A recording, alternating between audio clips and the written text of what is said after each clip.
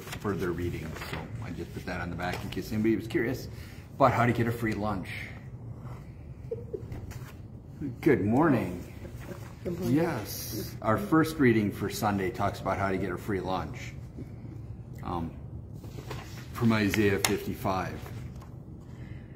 But our gospel is in Luke 13. So that's always exciting. Why bad things happen to good people and bad things don't happen to bad people. And as we get to the end of the scripture, you'll see I'm really tempted to contact a few of the local farmers and bring in some manure. Yeah. I don't know what that would do to worship. Scrape some off on my boots. Make live streaming even more attractive. Oh yeah. We don't have the scratch and sniff on Facebook yet, so. I remember those growing up, the scratch and sniff. Oh, yeah. And for some reason, my sinuses, for most of them, weren't good enough to pick up any sense of smell. Some of them you could, but I still remember hearing stories of some of the more unique movies would have a scent. Smell-o-vision. Smell-o-vision. Or the buy popcorn concession stand open. Yeah, gotta have Subliminal messages. I liked at Disney World, they had one theater where the seats move to make it feel like there's a bug crawling across your back. Oh, jeez. And then it sprays water on you to make you feel like you're getting spit at. Oh, boy. Yeah. And now I just go on Netflix and it's just a plain TV looking back at me. But, yep, we're continuing through Lent. We are on third Sunday in Lent. And so pretty exciting stuff. We're slowly getting towards Easter, which means spring will be here soon, which almost feels that way today. Except for I pulled into the dry parking lot here and wow, that's still wet. So hoping it dried a little bit.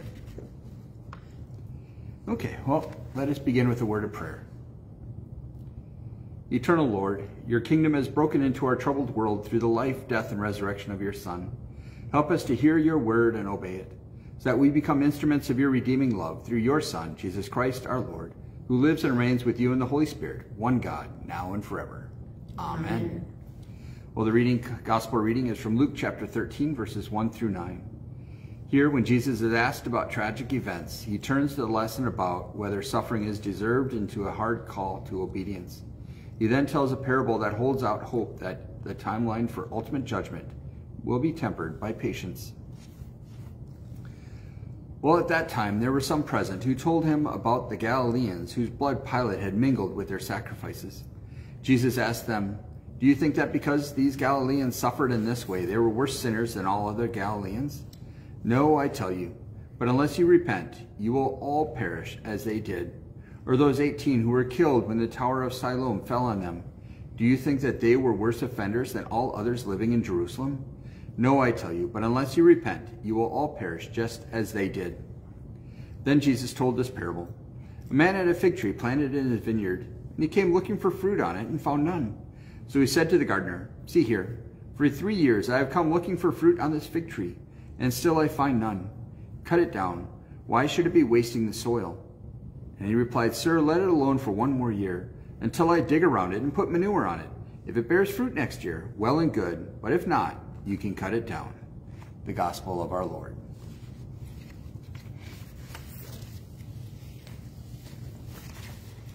Why did Pilate mix the Galileans' blood with theirs?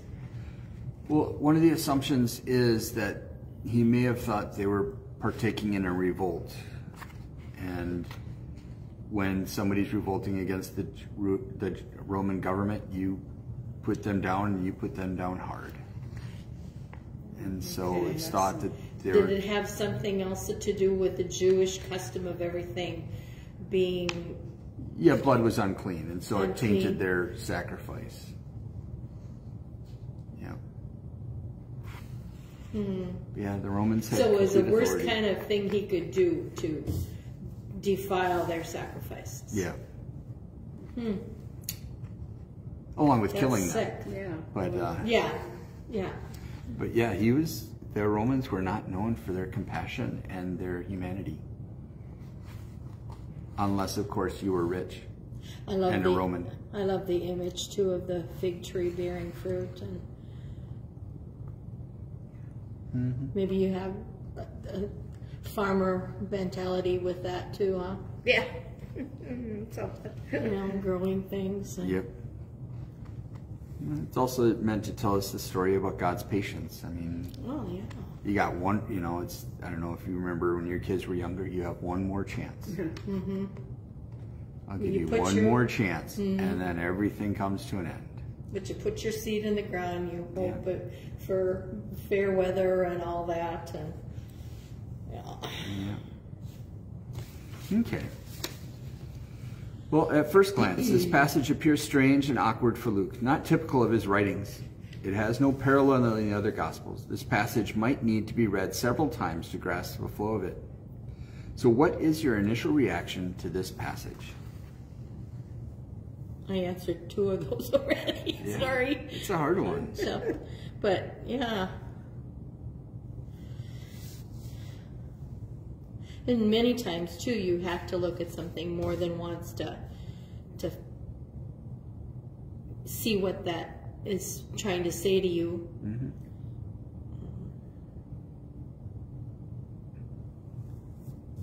It's very. Go ahead. No, go ahead. I was going to say it's very graphic and specific in his examples. And his parables, I think, are they meant to stick with you if you can relate to them? Mm-hmm. I know when we were talking the other day with Marvin about the different translations of the Bible, and his comment to me, and I think he's got something, the old King James is poetic, and it just flows when you have to memorize something, because it just kind of leads into the next thing. And sometimes Scripture does that. You just can relate to some of the parables or stories or information.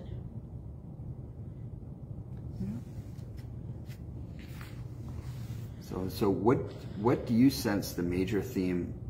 What do you sense the major theme of the passage? What is the major theme of the passage?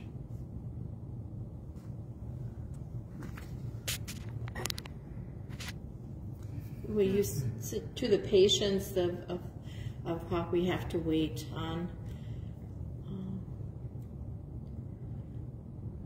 I think the other one though is don't think you're better than everybody else. I mean, we were talking about the text study, how easy it is for us to think, well, it's because their sins are so much worse than mine that bad things happen to them, and that's not always true. Sometimes bad things just happen, and once you throw out, what is it in John's Gospel? He who has no sin may throw the first stone out. I mean, we don't always recognize the sinfulness that we have, and how we need repentance. Mm-hmm. So why do you think this passage is part of the Lenten lectionary?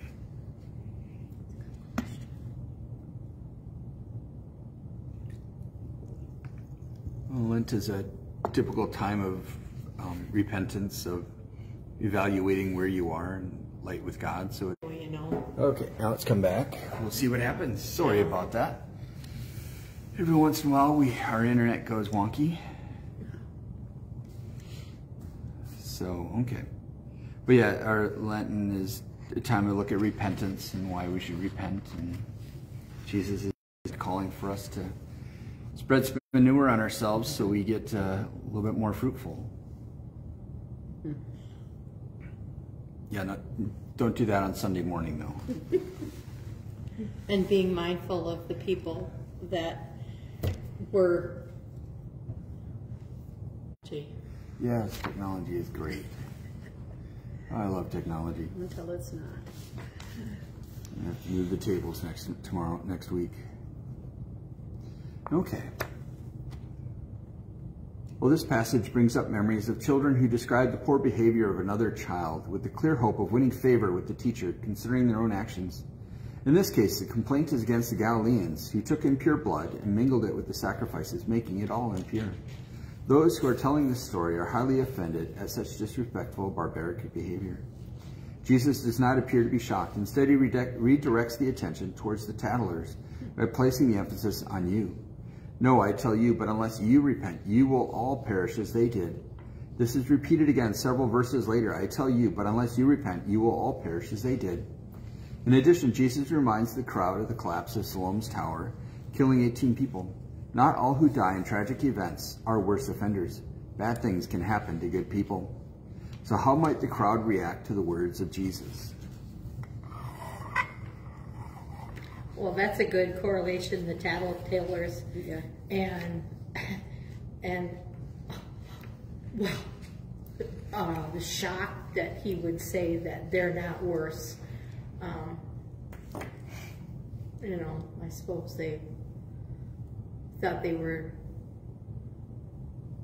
It isn't what they expected to hear. Yeah. They were above this. They were tattling on somebody. There's the admonishment that you better repent or you'll all perish just as they did. Probably not what they expected to come out of him. Yeah. Well, I'm a good person. That stuff doesn't happen to me. Yeah. I have to admit, I don't like the illustration of tattling, because at some point you do have to tattle. You know, when somebody makes death threats and violence, it's more than just one-upmanship. And there needs to be a differentiation in understanding those. So what is the message for us?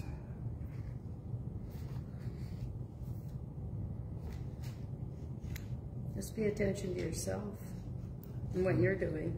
Yeah. You know, kids love dragging somebody else out.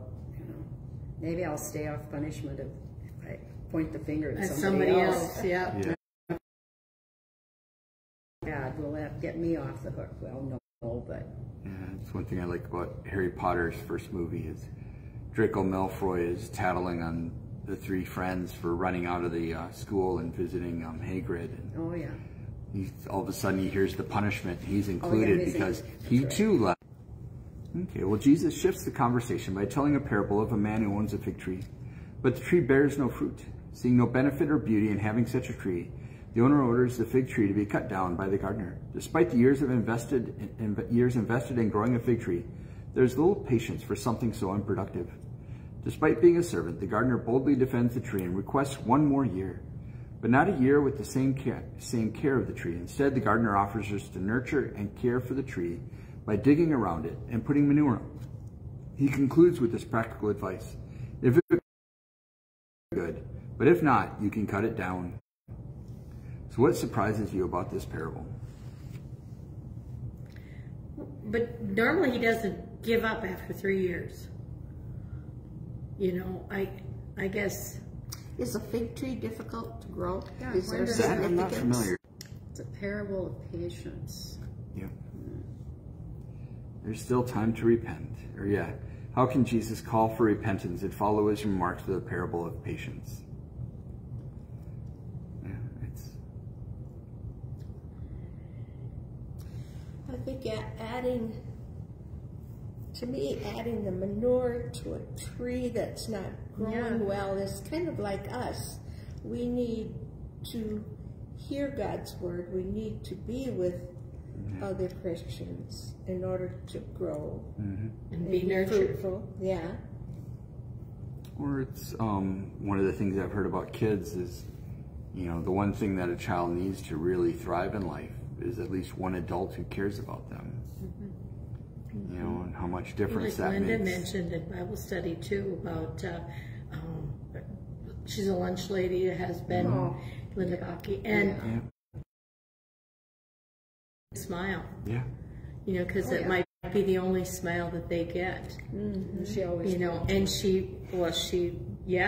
was her mother. Yes. They were both. Yeah, so just we have rebroadcast. Well, I think about, one of the things when I was a supervisor is, you see somebody who's not working up to the potential you need, and you create a plan saying, do X, Y, and Z, and in a few months we'll check and see how things are going. And if they go well, you have a really good and fruitful employee. And if not, at some point you have to look at what's best for everyone. But that can be difficult. Old habits can be difficult to break, even when the new behavior might bring health and vitality. Ultimately, fruit is expected.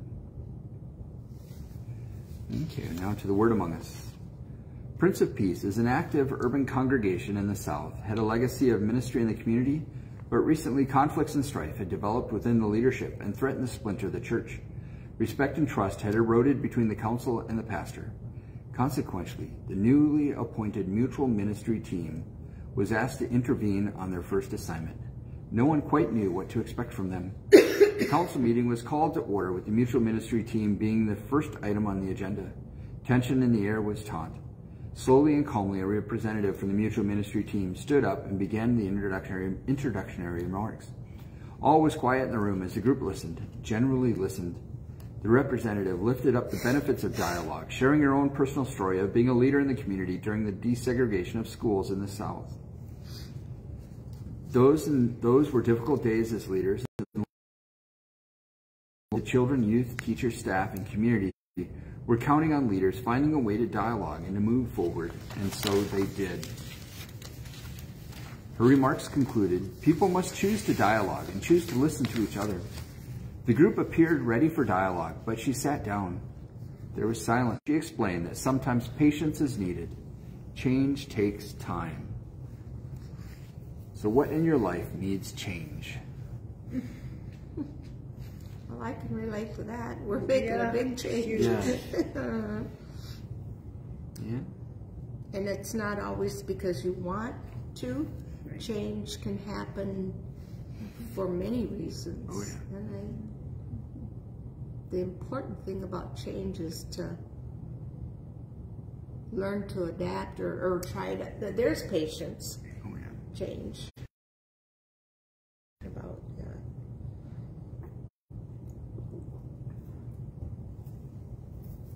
Think about, for me, it's trying to exercise more. Trying to keep on that.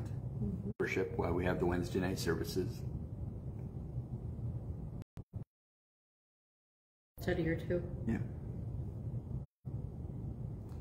So what conversations and dialogues are needed to bring about that change?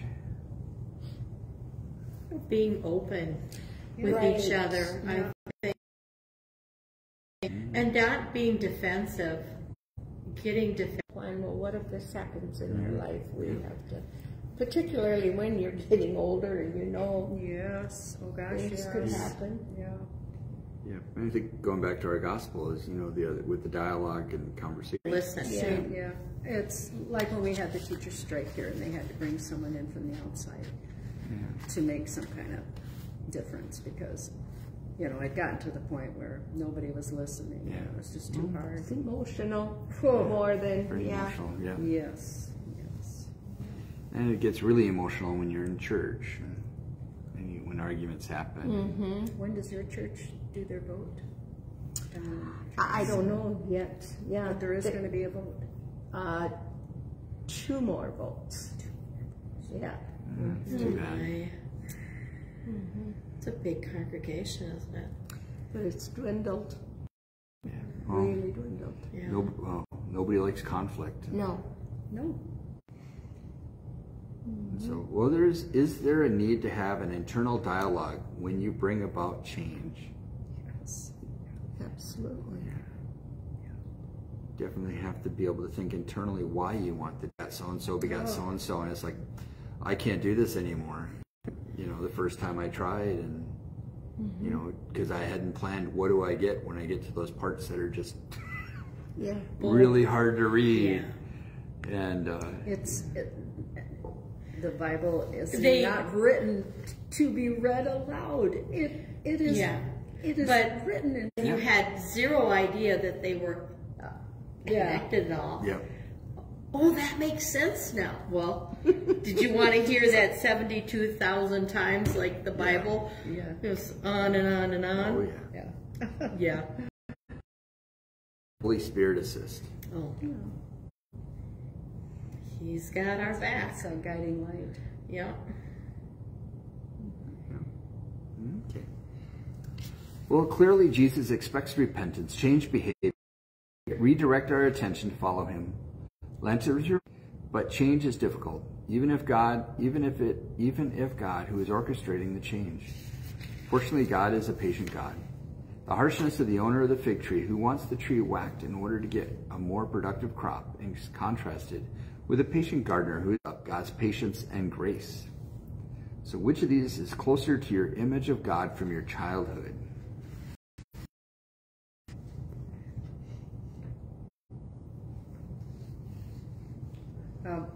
I didn't grow up with the kind of preaching, the hellfire